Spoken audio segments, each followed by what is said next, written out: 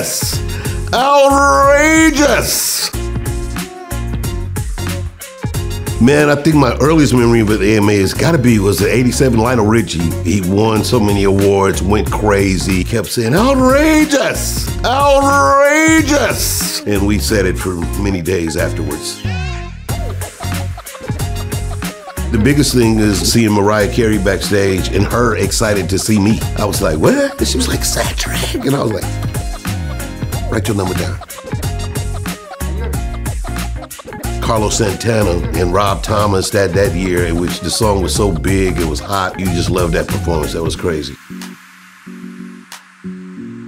Well, you know, I just saw the legend, Gladys Knight. She was somebody I grew up with. She always reminded me of my mother. She just had this kind of classic beauty, and so it was just great to see her. So Gladys Knight is at the top of that one right now.